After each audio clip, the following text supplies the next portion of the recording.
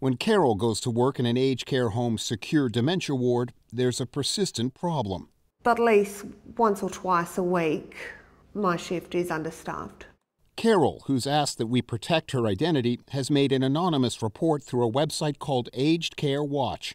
It included the details of her complaint: residents going half a day without continence pads being changed. They could be left in a wet pad or whatnot, and it's not fair for them. Since the United Workers Union launched the website in July, it's posted nearly 2,000 complaints. And aged care workers say to us, finally, we've got a voice.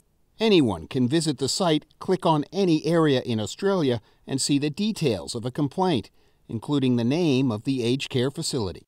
You can go to the area in which you live and you can click on it, and you can perhaps find the home that you're considering for your relative, and you can see what's going on there. In a statement, the federal government said anyone concerned should raise these issues directly with the provider, or alternatively with the government's Aged Care Quality and Safety Commission. And peak body Leading Age Services Australia said complaints were often unsubstantiated and published without a right of response.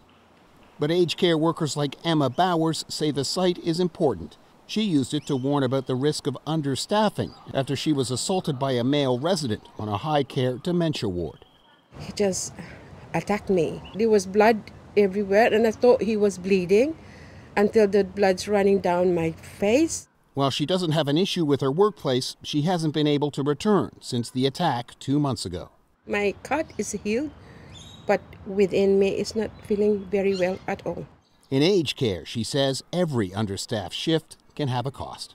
Norman Hermont, ABC News.